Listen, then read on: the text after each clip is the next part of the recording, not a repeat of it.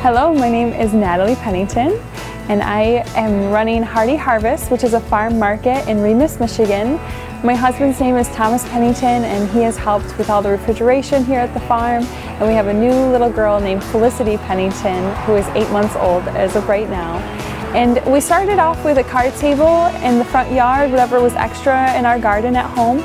And then as we've grown over the years and started with building this western looking town in 2008, and we've built on a greenhouse. We're now doing farm to table dinners here on the farm, and we keep expanding every year. So I grew up on a large sheep farm, and from there we started having produce, and then I started to run the market myself, and so now I manage the market day to day and help with adding some more craft items into the store and help with the field management and bringing more people onto the farm to kind of diversify in what we're doing. It's so hard to even think about what the farm's going to be in 5 years. Every time we build something, we're like, let's move that, we need to build something bigger.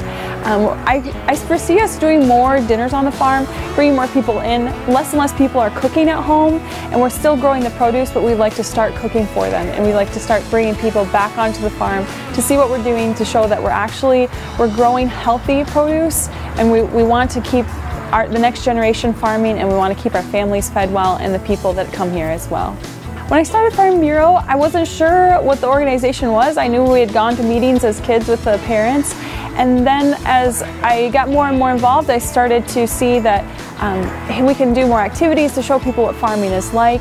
At one point I got involved with Profile, and that profile experience has been great. I've been able to go to Washington, D.C. and talk with legislators. I've been to the Lansing Legislators Seminar.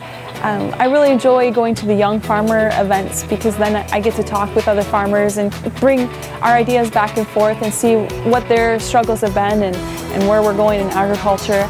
Making that policy book, I felt that was key to seeing that we're still a grassroots founded organization, and being a part of forming those policies, I really felt like it was my organization and not something I was a part of.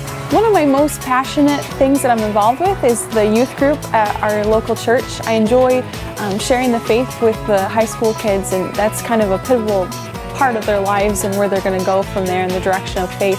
And I also, farming has allowed me to be on the farm in the summer, and during the winter I've been able to go to Haiti and Guatemala and different areas of the world that are less fortunate and be able to be hands-on and bring some help to those communities.